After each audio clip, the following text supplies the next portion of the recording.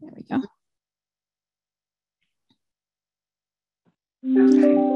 Emmy, thanks. Let me introduce our presenters are Michelle Segal and Qing Song. They are presenting on Spilling the Tea, Cautionary Tales in Dashboard Development. And I turn it over to you. Thank you. I would love to be talking about a fairy tale dashboard where the user says, I love this, this is perfect, there isn't a single variable that I would ever need again. However, that isn't the case. We are doing the cautionary tale on dashboard development and some of the things we wish we knew before we started. My name's Shelley Segal. I'm a data analyst at EdPlus, and I will be presenting with Qing Song, who is a data analyst in our team. And here we go. So what we're going to talk about was we have a grand plan on dashboard development. How it worked out for us, spoiler, you guys are here listening to us talk about things not working out so great. Some solutions we came across and some suggestions as you plan your dashboard projects. So we had this big idea because we had a problem. We have users that were overwhelmed with reports. We had a number of reports that were similar, but there was a slight tweak to them because of different audiences, because of different filters that went into it. And we had a lot of our users go, why don't these numbers match? I don't know which report to use. What do I need to do? And then on the developer side, we would spend a great deal of time trying to figure out why they were different and what the slight use cases were. And, you know, depending on the source of truth, they had slightly different lenses, slightly different requirements. And, you know, over time, things got more and more different. So our solution was everything to everyone dashboards, or as we all know, you're always going to miss that one variable. So let's say almost everything to everyone dashboards. So we have a one-stop shop that is going to be as flexible as possible and has the ultimate source of truth by replacing the different use case specific reports.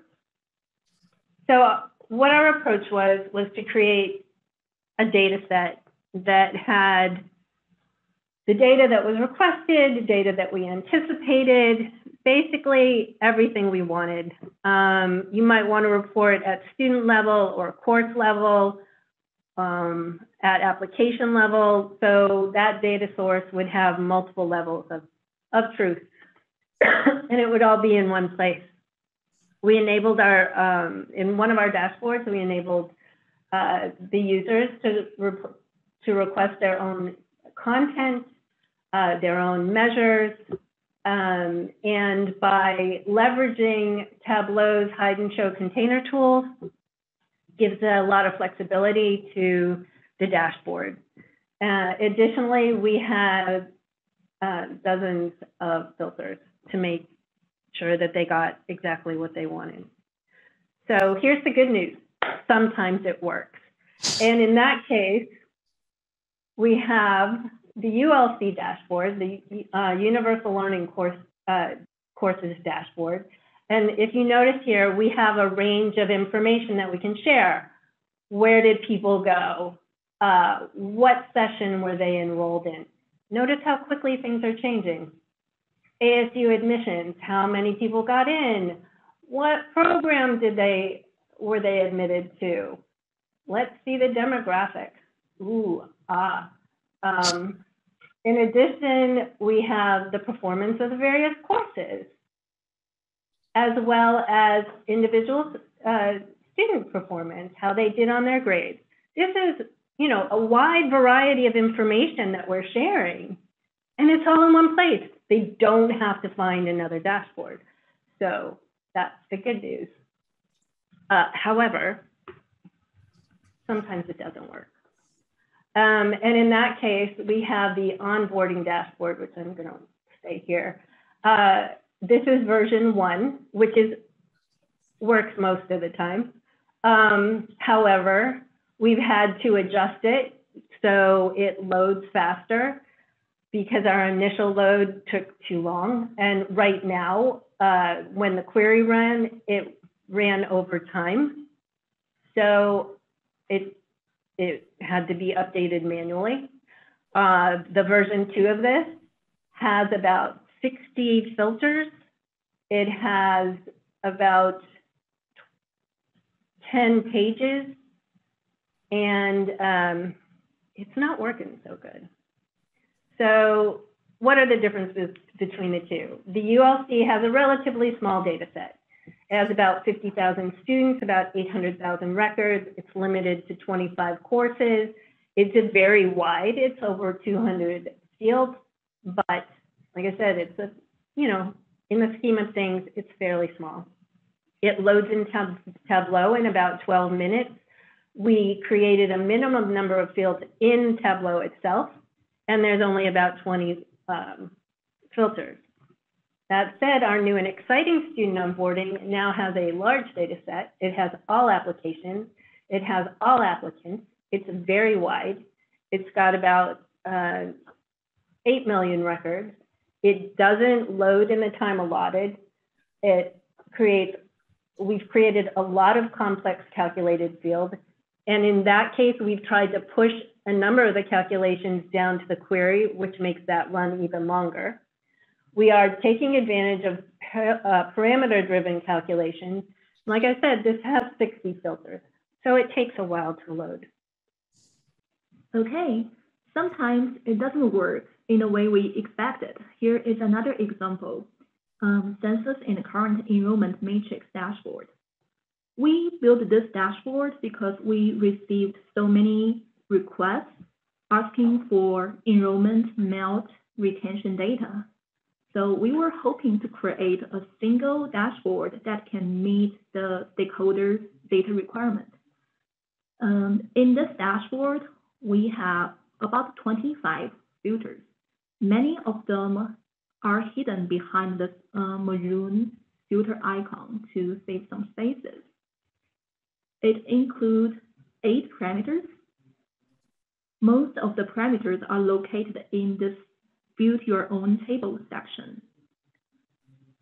The users can select the report content they're interested in. They can use the category parameters to aggregate data. Some of these parameters control the column value. Some control the row value. And we sort down. You can notice that we have another Build Your Own Chart section, which is also controlled by the parameters. Our initial plan is to create a single page that presents data at different levels. You may notice that I didn't switch the tabs. I didn't make any real selection. That is because it takes about 30 seconds to a minute between each click. So if you click the button, you will know how long it takes. We have to encourage our users to use this pause button. So they click the pause and make all the selections all at once. And then after they finish all the selections, click resume and have to be patiently wait for the page to load. This is what we have to suggest our users to do now. Okay, so what are the differences between our enrollment matrix dashboard and the ULC dashboard that Shelley just talked about? The enrollment matrix dashboard has larger data sets, it including enrollment, retention, and MELT data. And we use 5 relatively small data sources. each data source contains 10 million records. The data set is wide. It includes about 70 fields, and it is very long. The calculations are driven by parameters, which makes it difficult to push the calculations back to SQL query. There are about 25 filters in this dashboard, and each tab contains about 50 worksheets. So the dashboard contains about 200 plus worksheets. What are the effects of the differences? The front-end feature allow users to self-serve and provide lots of flexibility. However, it takes so long to load, which is painful. The parameter-driven calculation. In the Build Your Own Table section, we swap about 25 sheets in order to allow users to aggregate data in the way they want. Lots of worksheets include and lots of calculations involved. So that means lots of time needed. Most of the dashboard has many filters. Some of them have 20, some of them have even 60 filters. As you can imagine, if half of the filters are going to run, it will take some time to load. The above parameter and the filter issues also means it takes forever for the dashboard developer to make updates.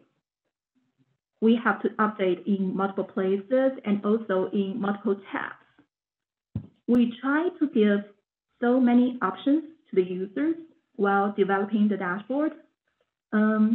Unfortunately, not all the users have enough understanding to know how to make the best use of the dashboard in order to get what they need. We did our best to document as much as we can. As you can see, we try to put a lot of clarification in the tooltip. And we also always to add the footnote in the dashboard. Our solutions. Extract is the key. When you have a huge data set, Tableau cannot complete the extract refresh in allotted timeout limit.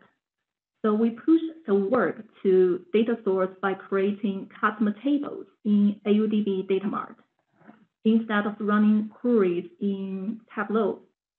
For the two dashboards Shelley just presented, she pushed lots of the calculations to the query, which makes the dashboard load faster. However, creating tables in Data Mart takes up the AUDB resources. If you have to create multiple tables to support a single dashboard, like how I did, it takes time to create and also takes time to maintain the tables. As lots of people suggested, we also tried live connections. It probably works good for small data sets, but for our project, the load time was unacceptable.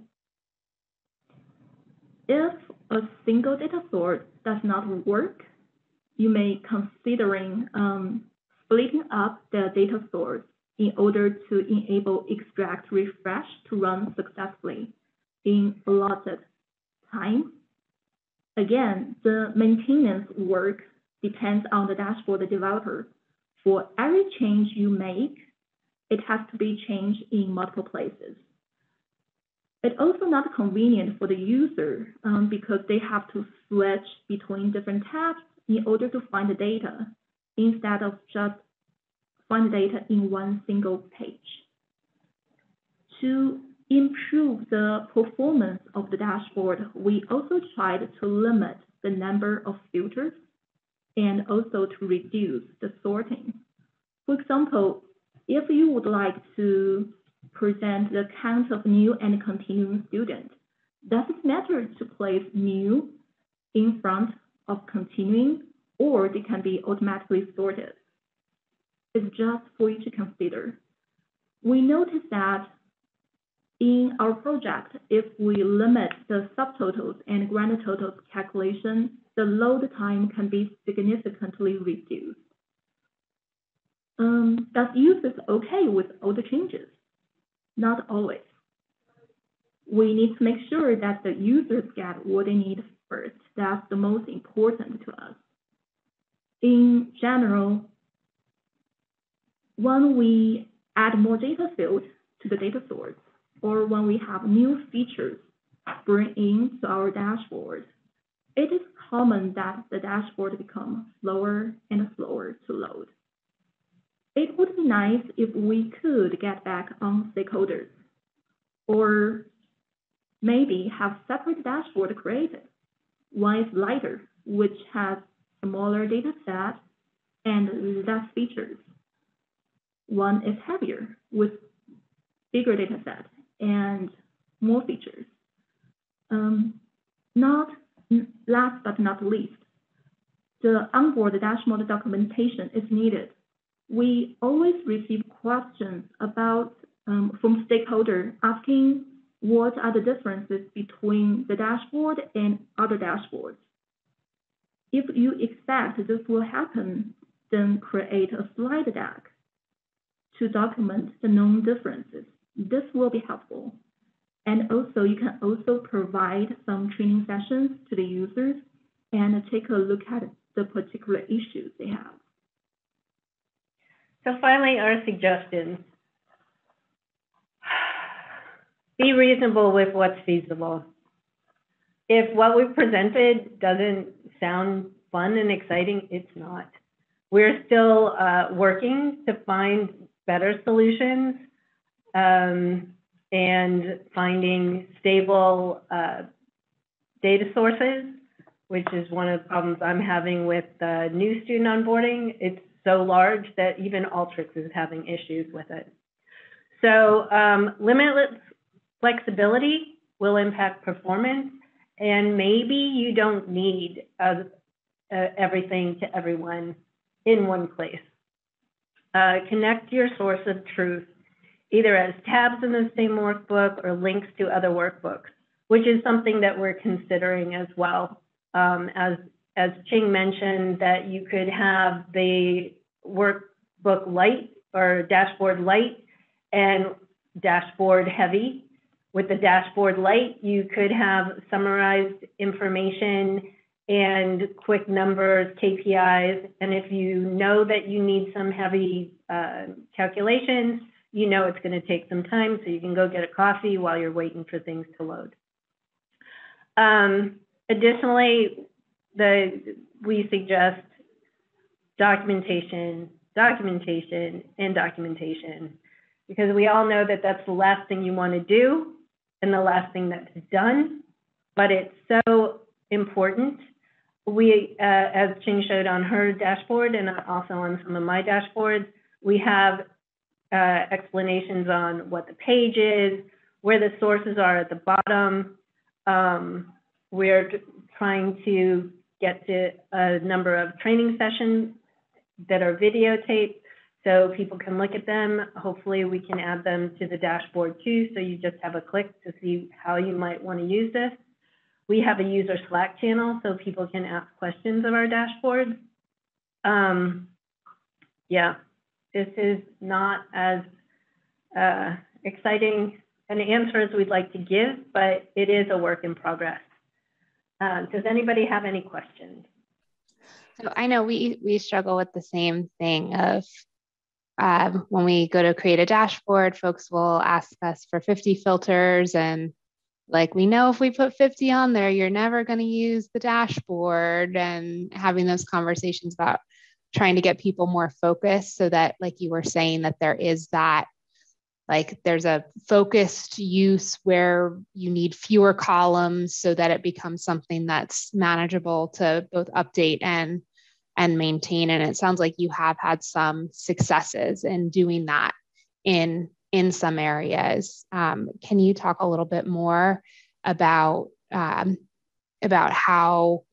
you have those conversations with folks, and maybe some strategies for getting people to focus on Like, I know that it seems nice to have 50 filters, but what are the 10 that are actually going to be useful? With the successful dashboard, it was much more limited. Like I said, there was a limited audience for it, and that was the key. Although the audience seems to be getting bigger as time goes on, but the stakeholders were very involved in the development of the dashboard, and so when we had questions, we could get together and we met with them every 2 weeks. Whereas, at least for me, the student onboarding dashboard, it was kind of like, everybody asks about this, everybody asks about this. There isn't one place to go because we are trying to be everything to everybody. We want to answer marketing. We want to answer operations. We want to answer the Google Analytics people. And all those things, and as it is, our data set is huge because we are trying to, for at least the one that I'm working on, the student onboarding, we're going from the first click that you have ever done at ASU that you were like, oh, I've heard of ASU, to did you do an inquiry? Did you submit an application? All the way to your first enrollment. So we have this very broad subject with a lot of pieces along the way, and everybody's interested in a different piece of the pie. And we haven't gotten the consensus of what that means. And even our data sets are changing. I think, Lisa, you said you had the same issue, that some of our data is from Salesforce, and they change things on us without telling us. And it's like, surprise, that filter doesn't work anymore. So there isn't one audience that we can go, okay, let's talk. Whereas with the ULC, there was one audience, they were all on the same page, and actually they gave us the pages to work off of. So I think that's the big difference, is everybody wants the data, but I'm not sure that they're all willing to put in the time. So we're still trying. And so would that be, go ahead. In the enrollment matrix dashboard, we receive lots of most frequently asked questions. So, and also we have a Google Sheet, which we collect all the feedbacks and all the additional requests. So we use that Google Sheet to build our own development plan. So in the dashboard version number 2, we will solve the following requests. And in version number 3, here are what we are going to do. And one of the things that I would advise is also make sure whatever the dashboard is, that you stick to its mission. Like the student onboarding dashboard version 2 has gotten out of hand. I mean, for me, I'm like, it's too late to do the pushback, but the student onboarding was supposed to go from first click to first enrollment. Now we have first click, first enrollment, second census, and graduation. It's like, but that's not the purpose of this. So, I think we needed to do some pushback earlier. So start early, start often, pushing back. Any other questions? Any other suggestions? We take suggestions too. Well, thanks for coming. I hope we scared you, so you don't do what we did, or you can do it better. That would be the best thing that could come out of this. Do it better than we did. Yeah, I think what I'm hearing and taking away from this is that when you're first asked to design a dashboard or develop a dashboard, is to get a very clear definition of the problem it's solving and the audience that it needs to address, and document that up front. And then as people ask for more, evaluate, does that fit in with this? Should we change it? Or does this mean this should be another dashboard or another way of delivering this information? And I think as long as if you're able to be clear up front, then people will more easily work with you. But if they come into it thinking that it's anything that they want to ask for, then they're disappointed when they don't get anything that they ask for. That's exactly. It was like second census. I'm like, this is about onboarding. What? Where did that come from? And graduation is another dashboard altogether. That's called enrollment. So yeah. Yeah, I do like your suggestion of having a slide deck to help users with more complex dashboards, and also having a Slack channel for it. I think that's a really good idea. I think I may try that. Well, so I like that one. Yeah. So thank you very much, Michelle and Qing, for joining, and everybody else that's joined our session. I found this very interesting myself. Thank you so much, everybody. Bye. Bye.